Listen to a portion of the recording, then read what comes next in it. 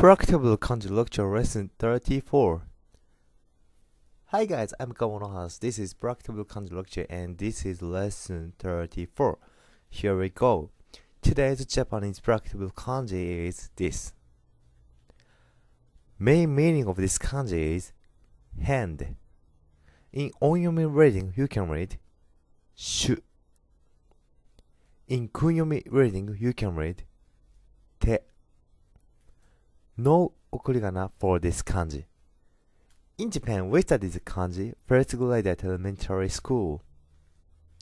Example kanji words: shuwa, sign language, tegami, letter. Example sentence of this kanji.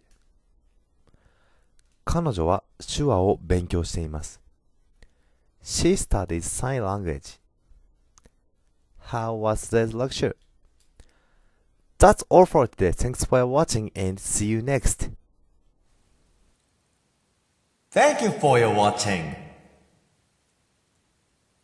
Let's subscribe Kamonohashi channel. Check another Kamonohashi's stuffs on the web.